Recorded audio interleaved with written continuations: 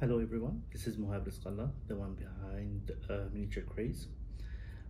If you've been part of my Patreon last year, you would know that I promised I would come back with a huge campaign in 2021, and that's the one. Actually, after test printing the items I've designed so far, I thought it'll be a good idea to have a video, like a walkthrough. What would you get exactly? Because I found like a lot of things all over the place. So basically, of course, you have the main campaign and you have add-ons. As for the add-ons, mainly it is based on my previous releases on Patreon last year. And for the main campaign, you have the core set, okay, and you have the all-in. You get the core set and the stretch goals as well. So let's start. The first thing here is the free mini. Anybody would get that. I'll upload it for free in my mini factory. That's how you know the quality of the miniatures I'm having. And of course, if you have any feedback, I would always welcome that. Let's have a closer look. Yeah, here you go. Here it is, a king, pharaoh, with his war crown.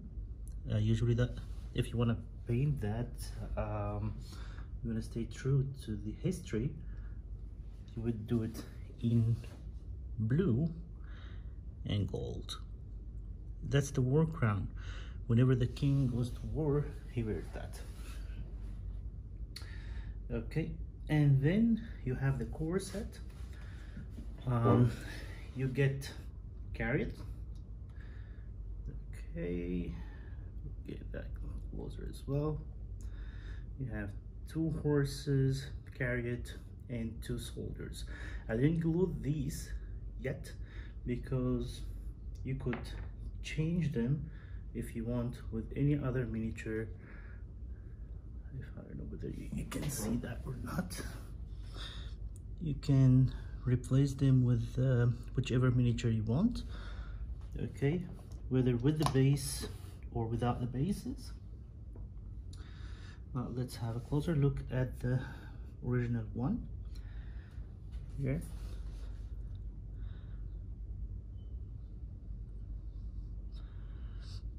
Okay, so here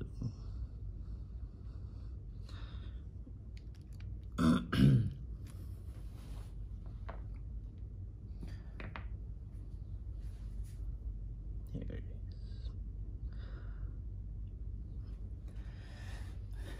Okay, so basically, of course, that comes in many parts that I glued it together. So you have 1, 2, and then the body of the horses, the head's separated, and the wheels are separated as well. So 1, 2, 3, 4, 5, 6, 7, 8 pieces, just to make it easier for you to print it.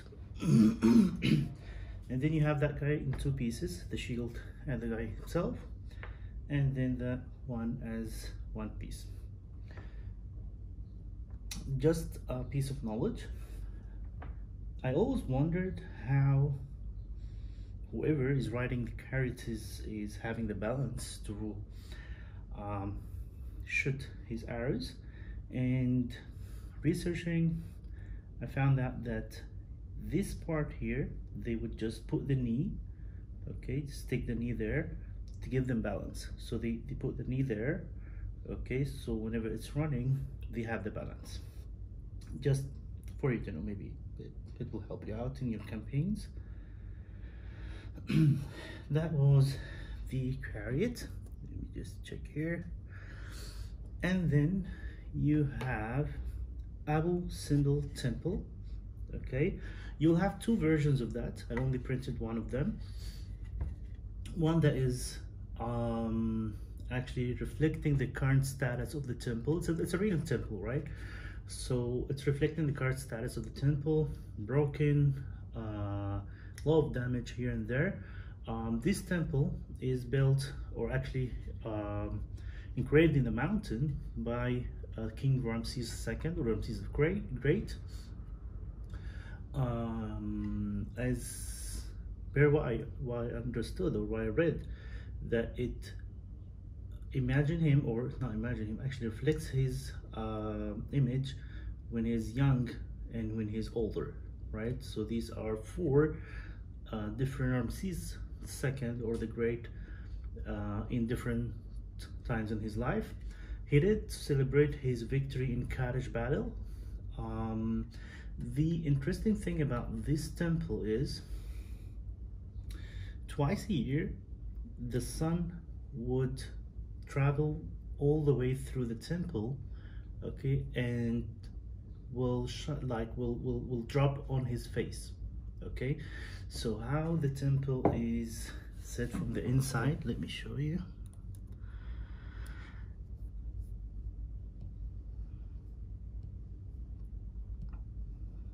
Here. So from the inside you would have, okay, that's the first hole, second hole, and then you have King Ramses and three of the gods, right? I believe that was the god of death. The sun would never go and shine on his face, and the other ones would always go on their faces. 2 days every year. They say that most likely these are the birth date and the date he was crowned, okay? Why am I saying that? Because it will be interesting if you're running like a custom campaign or something, and you want to have like ideas of interesting things. If you're running like a campaign, if you're running a campaign, custom campaign, it will be nice if you thought about something happens during these days. Maybe a gate will open, maybe something extraordinary would happen when the sun shines on his face, okay. I found it interesting, so that's why I made the temple. Again, you'll get 2 copies of that, one that is reflecting the current status and one that is not damaged, okay, the way it was when they built it, okay. Why is that? Because I don't know how you want to play your campaign. If you want to play it in modern, not modern, if you want to play it in a more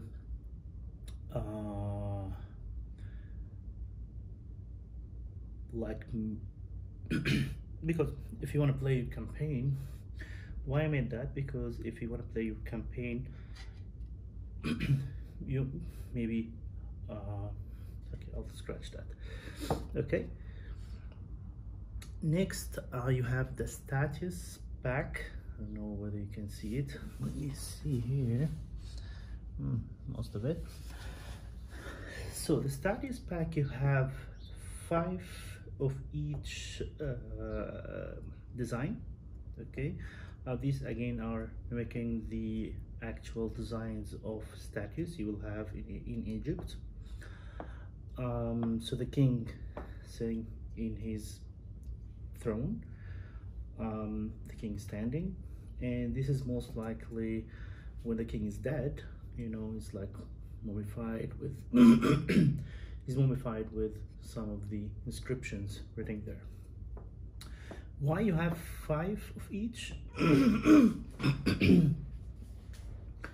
Why you have 5 of each?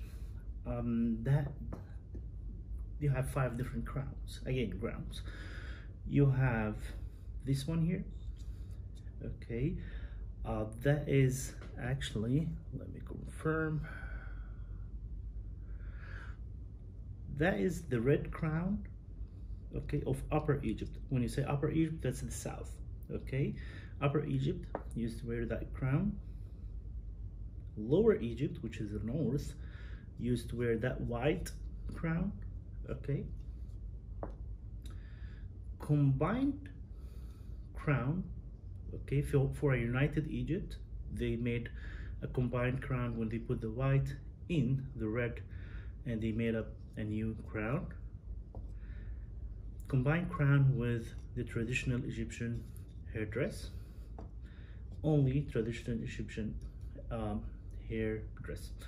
Again, you'll find all of these combinations in the actual Egyptian statues, and the reason I like made it happen again because if you're running custom campaign and you want to have like that variety, you want to have the north and actually the south and the north fighting each other or whatever, you could have the theme around what you want.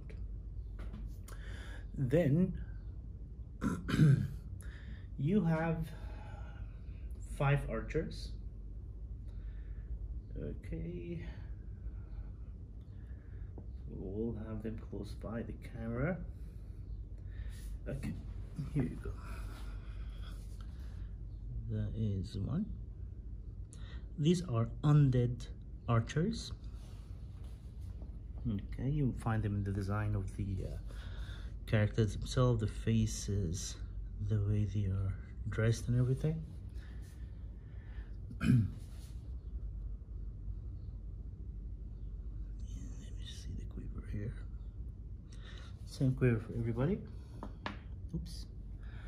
And here you go. Of course, the arrows themselves are very fragile when you remove the support. Just try to clip them.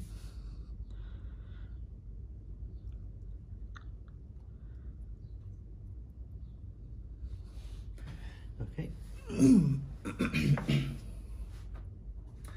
And you get 5 swordmen. Here you go.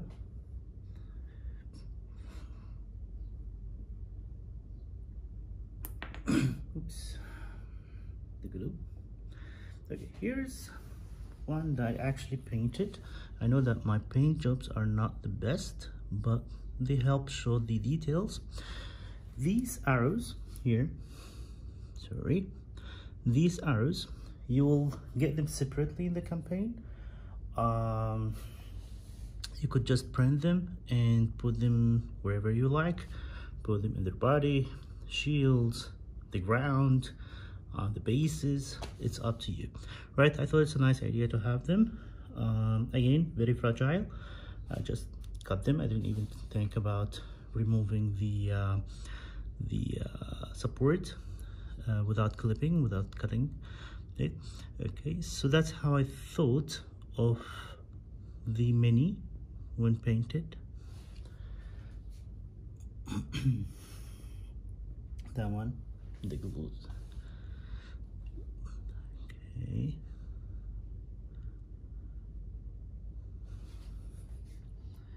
Another. I like the pose of that one actually.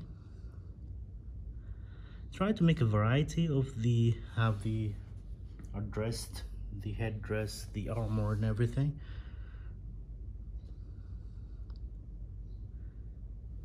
Even the shield, they have 2 types of shields there.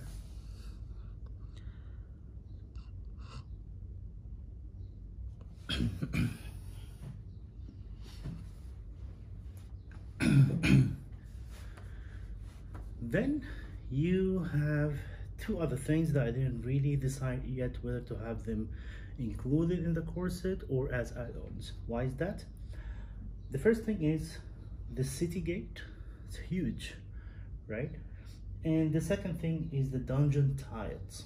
All right, so why I'm not sure yet to have them in the core set. One, because of the city gate. I know many people would not like to have that big chunk of terrain. They just like small terrain pieces to put here and there in their campaign. So I don't want to add more price to the campaign because something maybe a lot of people would not be interested in. I love how it came out, exactly the way I want it to be. But again, I don't want to overload the campaign with something maybe some people would not like it. So I believe the best thing is to have it as separate add-on for the campaign. Let's go see what's coming with it. But before that, the second thing is the dungeon tile. The dungeon tiles, again, I love how it came out, but it's my first time ever to design a dungeon tile project. Still in testing phases. Basically what I'm doing here is I'm trying to make the connectors simple rectangular parts like this. Facing challenges, still testing. It's not the final project yet. Okay, but again, I like the way it came out. Most likely I have printed the walls in not the right way. I printed them standing, and that caused some failures in the bottoms. Plus the support actually it's really hard to remove, not like when I printed these guys here standing on the side. The support was really easy to remove, right? Just even with your hand you can just remove it. Okay, so I'll reprint these. Most like these are only a couple of pieces anyways. I'll try to print them sideways because of support and the quality of the print as well. So what you get in the dungeon projects is easier to cover first. You get two walls with statues, male and female, king and queen. You get two walls with Isis or Isis, however you pronounce it. Okay, I'm Egyptian by the way, so whenever I speak about something Egyptian, you know, like we have our own pronunciation to it, so we say Isis, Osiris. It's not Osiris, it's not Isis or whatever. So I'm trying to get to the like the pronunciation everybody's else is saying, but again, I might slip. Okay, and you have the regular wall tiles, which is basically with all the hieroglyphic in it. The back of these walls, you have two different types. You have the wall with the stones, okay, and you have again another one mimicking the regular wall for the dungeon. So basically, if you want to put that in the middle of the if you're set, you know, so it's basically facing here, there, you'll not have a problem. But if it's on the outside of the dungeon, you could just simply use this. Okay, for the ground, you have three different symbols. Okay, that should be standing like that. Again, print failure. Okay, and you have a decorated tile. Okay, and then some of the tiles for you to create bigger square with decoration. Maybe you have something inside, maybe you have the coffin in the middle. It's up to you. Okay, and of course you have, well, actually two types of ground tiles, but there's no difference in the print. This is really close to each other, so I would not call them two. You could consider you have one. Okay, so again, I'm not gonna put that in the core set, okay, because again it's experimental. I'm still testing, so I don't want to have bad impact of people maybe having it expecting something like overwhelming and having some challenges with it. The most important thing for me is feedback when that goes out. I'll do my best to have it as neat and less work on it, whether the connectors, the support and everything. But again, feedback would be great. So moving on to the city gate. Okay, again, it's a huge project. You have 2 guards. I don't know whether, let me see whether you can see that or not. Yeah, kinda. So you have 2 guards on the gate. I have one of them is Horus.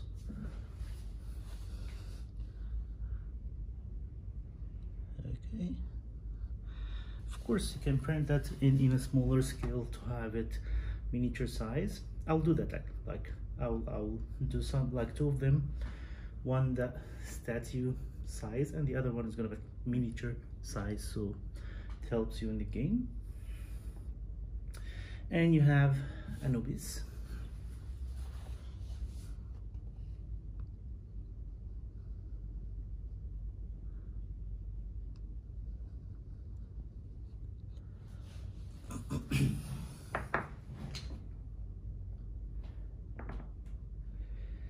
As for the gate, you have the gate itself. I didn't paint it yet. You have the door, you have that. You could just push it if you want to open it. Then you have 2 parts on each side of the gate. Okay, that's how I know it's horrible color scheme, but yeah, I don't like it. Okay, you have the flag, you have a small statue here, and you have that gate. Then you have 2 varieties of wool. Just use whatever you want, and of course that one is flipped, so you have on the other side it is flipped, you know, so if you want to put it in the right and the left, it's up to you. And then you have column. Okay, you could just put it there, and all of them, oh, by the way, all of them are having straight cut. Okay, so you could just put whichever you want beside the other one, and it will not be a problem at all. Even in that part here, it's not going to be a problem at all. Okay, any kind of combination you want to put, you'll be able to. Okay, so these are the walls, column, and then you have the tower. Okay, that's removable. Have your guards on top of the tower. Again, straight cut here, straight cut there. So you could have it as a corner piece.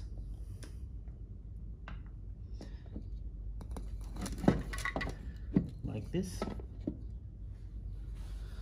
You cannot see it. So basically, here you go. You can have that one here, and that one there.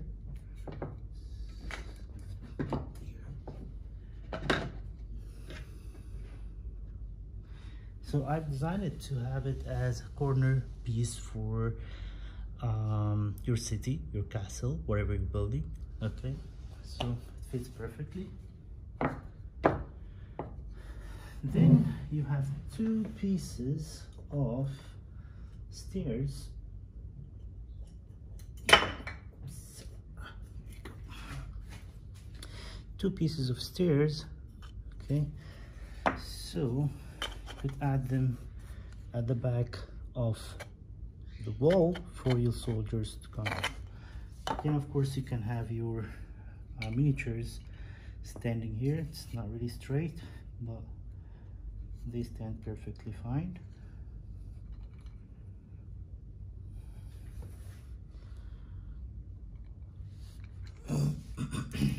Oops, I broke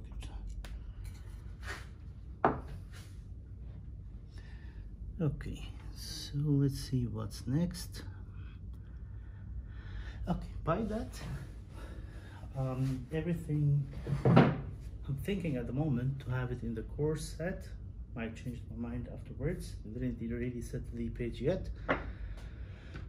Is covered. So you have 5 swordsmen, 5 archers, statue set, carried with 2 soldiers,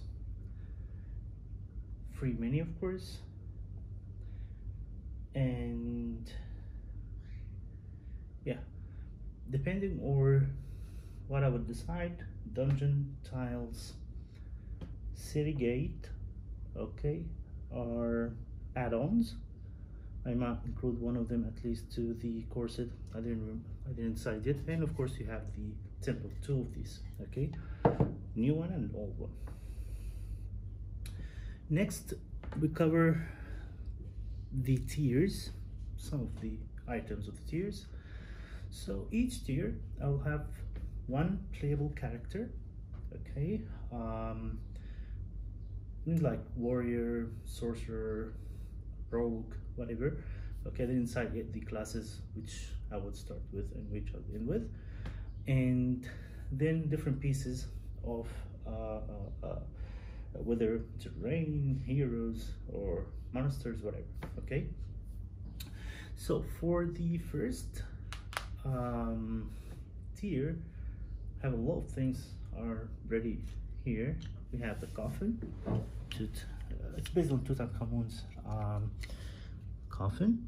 Okay, so here it is, and you can open it and you have him mummified. Okay, of course you can remove that as well. Then you have this piece here, broken statue. You could just randomly put it in your table, or it's basically that broken statue. If you visit the actual site in Egypt, you'll have it broken and left on the ground. Column pack, you'll have this column and that one,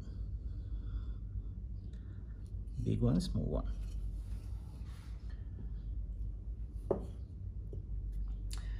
And you have Isis or Isis, I don't know how to pronounce it, and that is she. I have 2 variety of her. One I didn't really print yet, and this one here.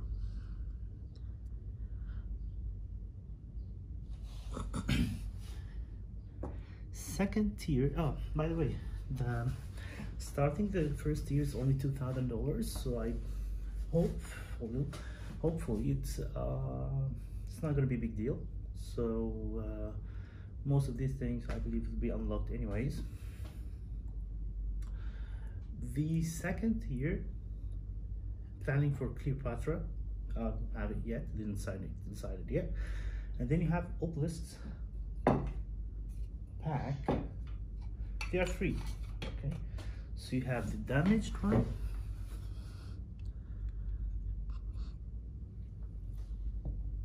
and you have that design here. I tried to have it in a darker background, in a golden background, or even yellow. If you don't want to use the gold. Then you have a more futuristic design. I had an issue here with the print, like shifted a little bit. I don't know why. Okay, so again, dark and light. Ideally, that should be golden inside.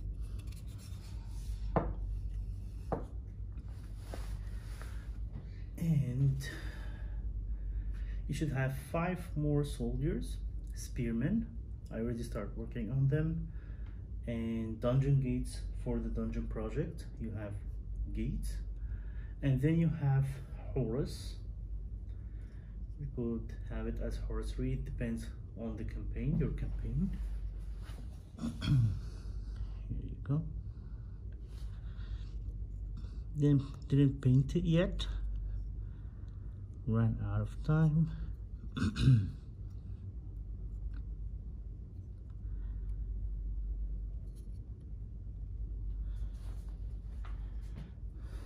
That would be the second tier. Third tier, again, playable character, town folks, the Great Pyramid of Giza, 103 I didn't sign yet, and then some dungeon props and the time portal. Here we go. So what is this? You have first summoning circle. I'm gonna put it in people summoning, sorry, wizards, whatever. And then the idea was to have like the stairs really flying in the air, right? Because summoning storm, and then they summon the gate, so it's flying. The stairs are flying as well. Okay, and then you have here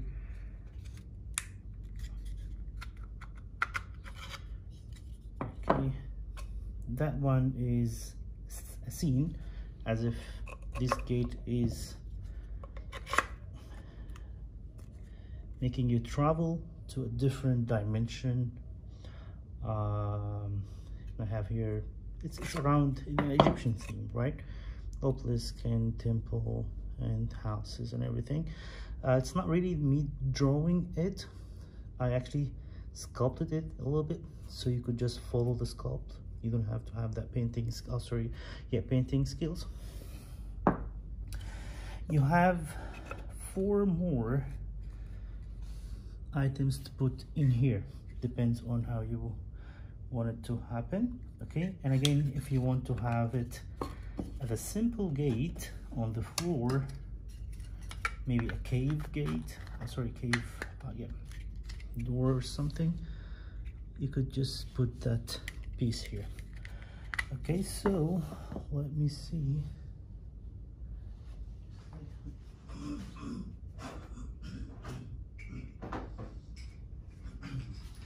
These were field prints. I didn't really have another go at them yet, but this one is broken rocks. Actually, it should be that side here. Again, that's filled, like details are not there at all. Really bad print, but gives you an idea how it should look like. Another one just I broke it, should be like this. Okay, and a door and a wall. Okay, so you have 1, 2, 3, 4, 5 different pieces to put together. Again, after I tried to print the inside parts with an FDM machine, I didn't like the results, so that's basically resin. Okay, all other parts are FDM filament, except for the stairs, again, are resin. I didn't like the result for the with the FDM machine. Okay, so that is one project I'm really proud of.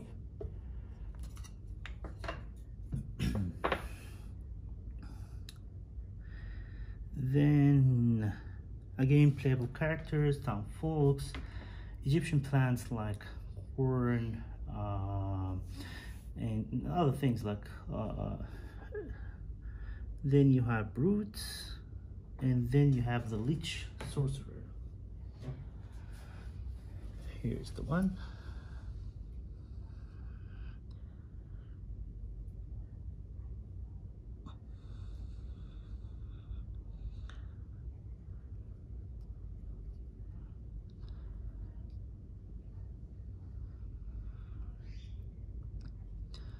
Try my best to have like a good painting job. I hope I did a good job there. Now, of course, not the best, but it shows a lot of the details I wanted to show.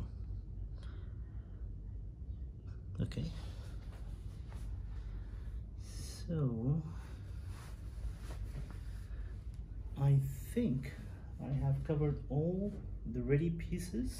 Okay, there are some of the items that I have not designed yet that I would love to mention in the stretch goals, of course. So there's an idea here, or a goal, to have that as an undead chariot, undead horses, maybe have some modifications on the chariot itself, the body, to reflect the gore of the undead, the theme, undead theme. In case you're playing Egyptians are undead, so you can have that with you.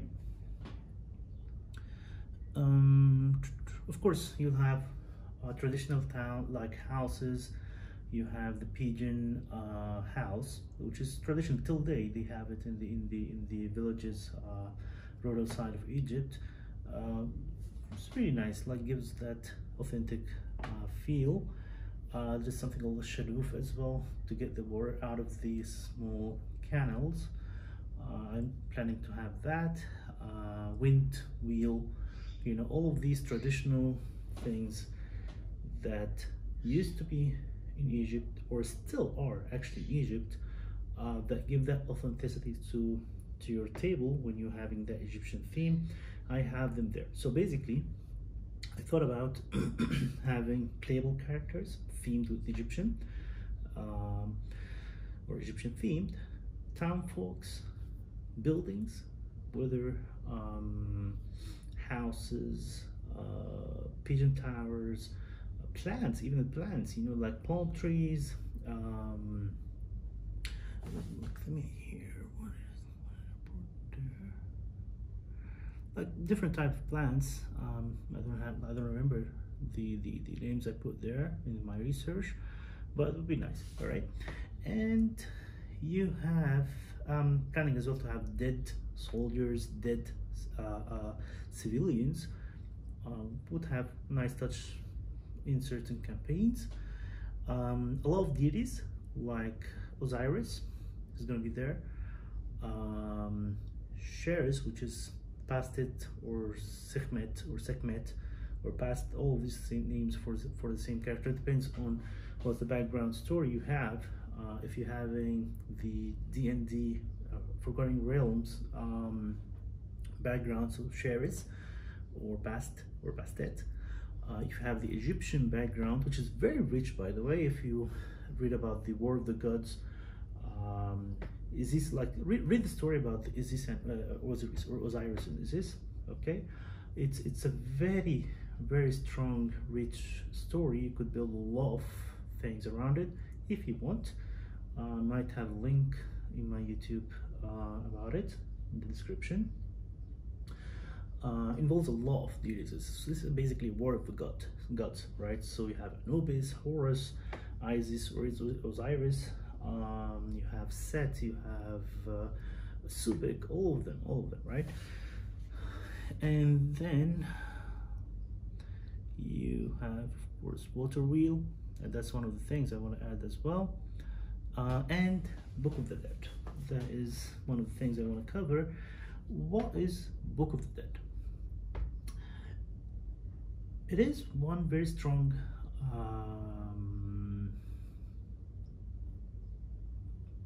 thing, okay? You know, like they used to, like ancient Egyptian used to bury their kings in pyramids, big pyramids, great pyramids, right? And then during the weak periods of history, tomb raiders will just raid these tombs because it's a pyramid. Everybody knows that there's a king there, and they used to bury all the gold and everything that's precious to the king in the tomb, right? So it's like an invitation. Okay, so during the weak periods, tomb raiders will invade the tombs and take everything they can. They didn't like that, of course. So they decided to bury the kings in underground tombs. Okay, and that's where the Valley of the Kings came.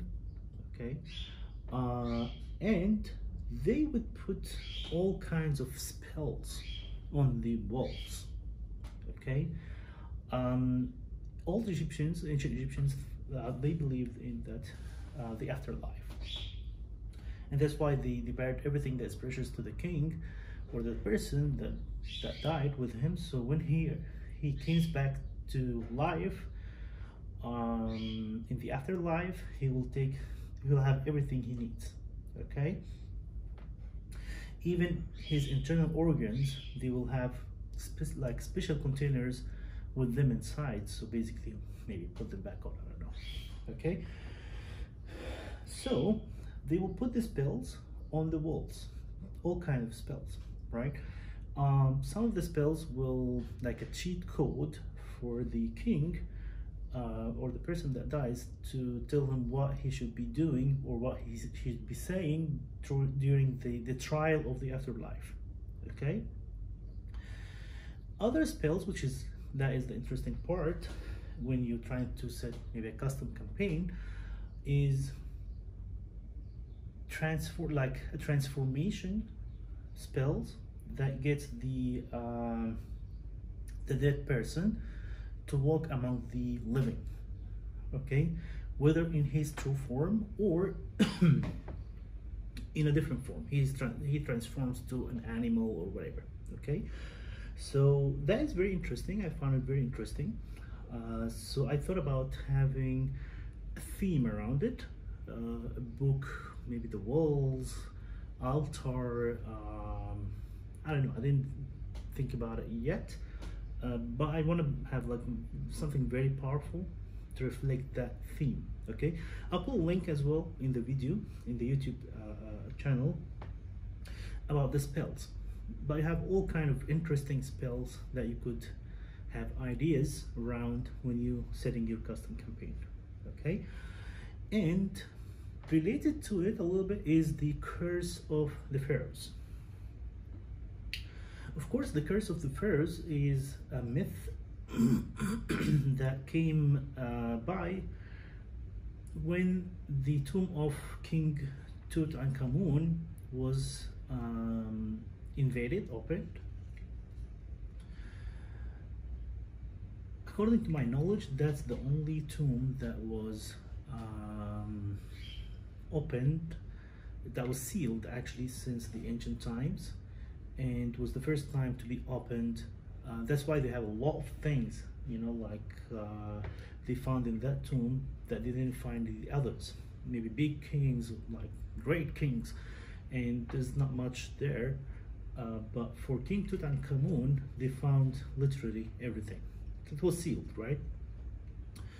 All members that participated in that discovery when they opened the tomb, all of them had weird deaths, right? So I put a link as well about that. It's interesting, weird, interesting. Not sure what have went there, but that's where the curse of the pharaohs came to place, right? Interesting part is that King Tutankhamun died as a teenager. Okay, I believe 18 or 19 years old. His father and son, and a mother. His father was Akhenaton, okay, or Akhenaten, whatever in English. We call it Akhenaton, right, in Arabic, Akhenaton, okay. He made a lot of changes in terms of religion, right? So he called one God, okay, and instead of Amun, he called it Aton, and stuff like that. So basically, they called him a heretic, he and his wife, okay, Nefertiti. It's very famous.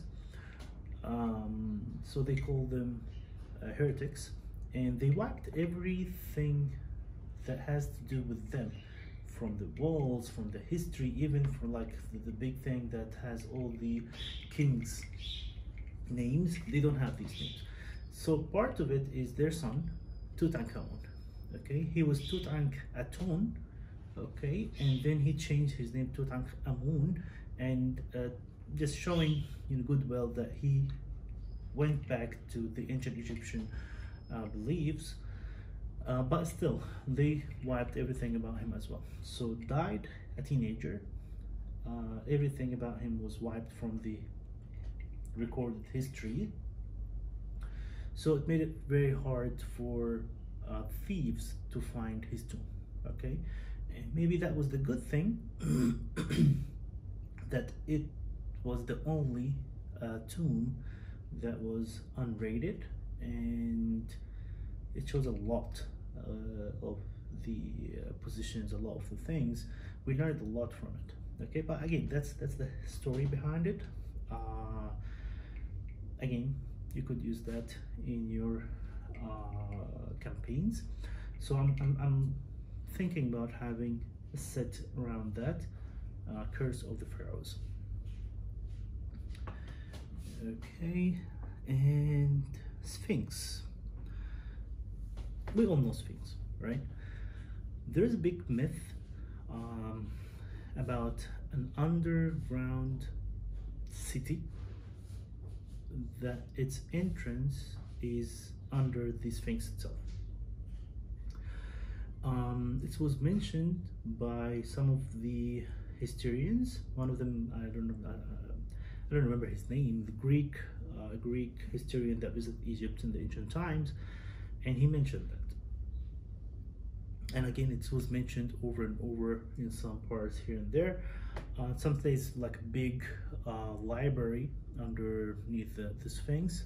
Some places big city, tunnels, whatever. Okay, whether that is a myth or reality, I don't know. But we're speaking about games here, so that's a very good thing to think about. If you want to have again a custom campaign and you have that underground city under the Sphinx, you could do that. Yeah, and that's about it. I just forgot to show the drummer. Okay, you'll get that in the core set as well. Okay, here we go.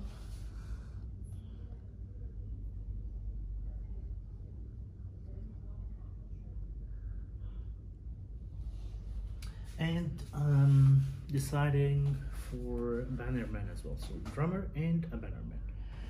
Okay, that was it. Created a lot of mess here. If you have any questions, of course, let me know.